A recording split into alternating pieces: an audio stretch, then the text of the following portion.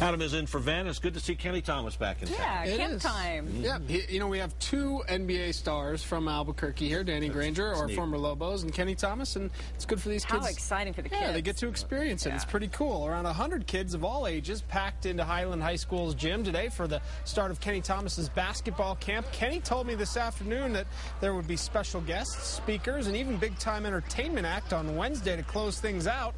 Thomas hopes to teach the kids about more than just basketball. The biggest concept that I try and install in these kids is respect. And, of course, education and stuff like that. That's why I have somebody coming in from UNM right now today that's actually going to talk to the kids a little bit about education. And that's the most important thing, because if you don't have education, you can't do anything. Thomas's camp wraps up on Wednesday.